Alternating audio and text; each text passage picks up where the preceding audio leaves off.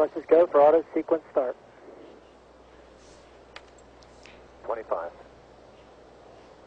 And we have a go for auto sequence start. Discovery's onboard computers have primary control of all the vehicle's critical functions. 15. 12. 10. Let's just go for main engine start. 6, 5, 4, 3, 2, 1. And booster ignition and liftoff of Space Shuttle Discovery, taking the space station to full power for full science. This is Mission Control Houston. Discovery roll program. Roger roll, Discovery. Discovery's roll maneuver is complete. It is now in a heads-down position on track for its flight to the International Space Station.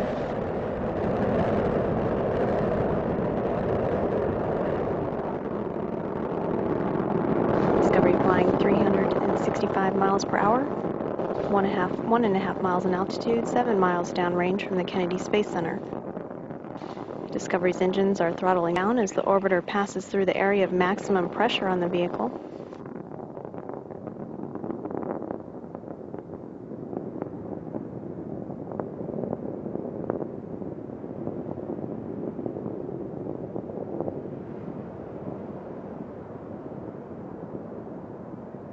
Discovery, go at throttle up. Discovery, go at throttle up. 3 main engines on board are throttling back up.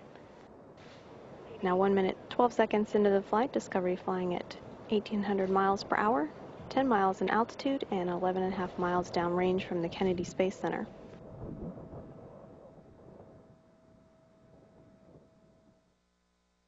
At liftoff, the fully fueled shuttle, boosters, and external tank weighed 4.5 million pounds. The total thrust at launch was 6,425,000 pounds. All systems continue to function well. 3 good main engines, 3 good power generating fuel cells, and 3 good auxiliary power units for the hydraulic system. We will now stand by for burnout and separation of the solid rocket boosters. Combined, the twin boosters provide 5.3 million pounds of thrust to propel the orbiter toward space.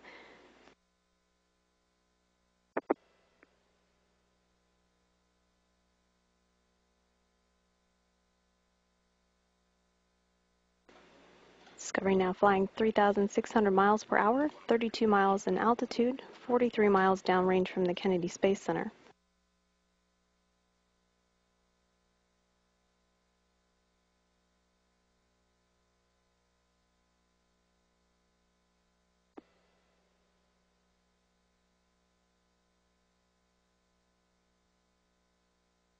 Discovery, 2-engine TAL. 2-engine TAL.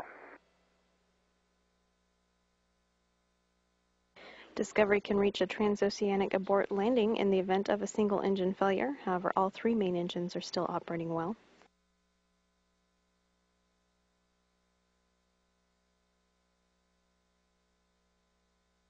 Discovery now flying at 4,300 miles per hour, 48 miles in altitude, and 83 miles downrange from the Kennedy Space Center.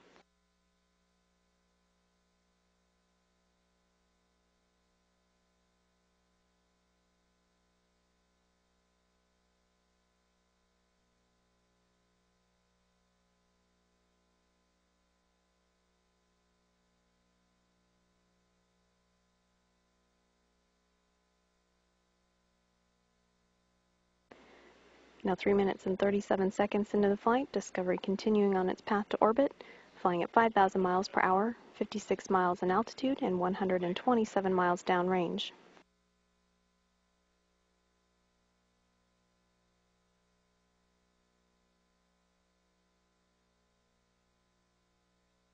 Discovery, negative return.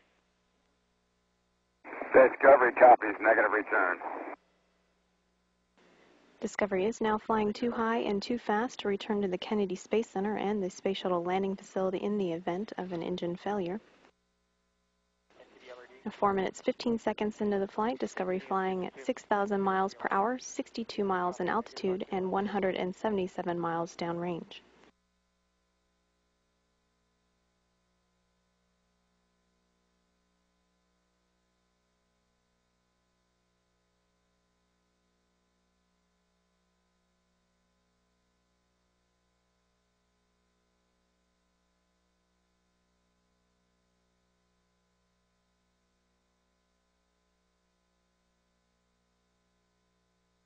4 minutes 50 seconds into the flight, Discovery continuing on path, flying at 7,000 miles per hour, 65 miles in altitude, and 235 miles downrange.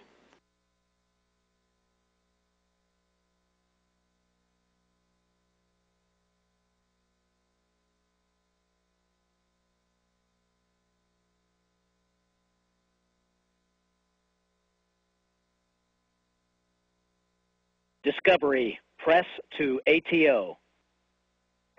Discovery, press to ATO.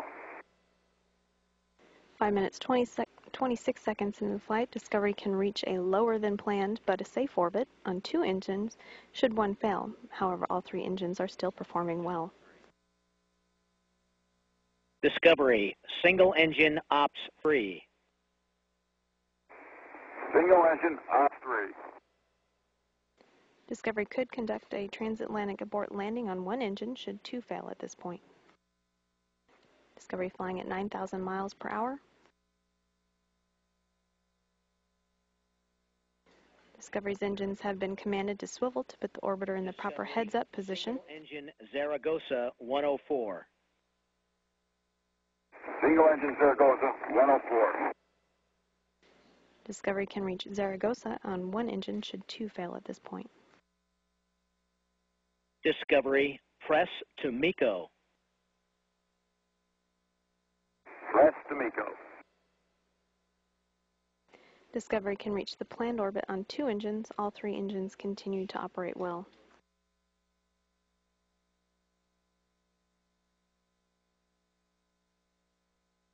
Six minutes 40 seconds into the flight, Discovery flying at 11,000 miles per hour, 66 miles in altitude. Your shutdown plan is nominal. Go for the plus X, no go the pitch. Discovery, nominal shutdown. Go for the plus X. No go for the pitch. Discovery, single engine press 104. Good readback. Single engine press 104.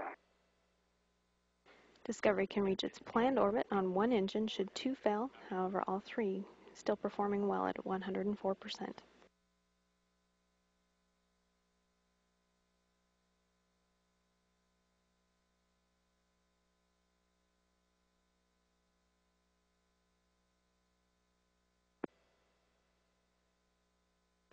Seven minutes 35 seconds into the flight, the engines are now throttling down to maintain structural limits on the orbiter as it approaches loads near 3 times gravity.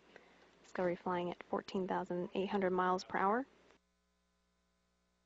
64 miles in altitude, and 700 miles downrange from the Kennedy Space Center.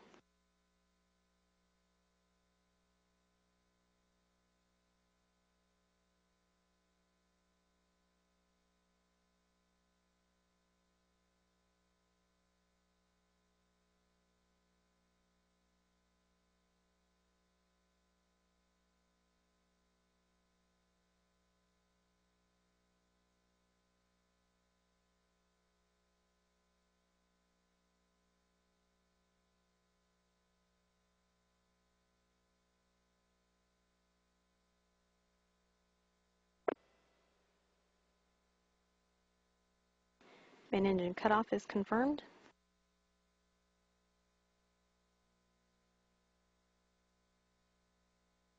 Discovery, Houston, nominal MECO, ohms 1 not required. Copy that. Ohms 1 not required. And external tank separation is confirmed. Now 8 minutes 57 seconds into the flight, Discovery in orbit, flying at 17,500 miles per hour. Onboard Discovery, Commander Lee Archambault in the commander's seat, the left front seat. To his right, pilot Tony Antonelli. Seated between them and behind them is flight engineer Steve Swanson. To his right, mission specialist Joe Akaba. Down on the middeck are mission specialist Ricky Arnold next to the hatch. On the opposite side is mission specialist John Phillips, and between them is space station flight engineer Koichi Wakata on his way to the International Space Station.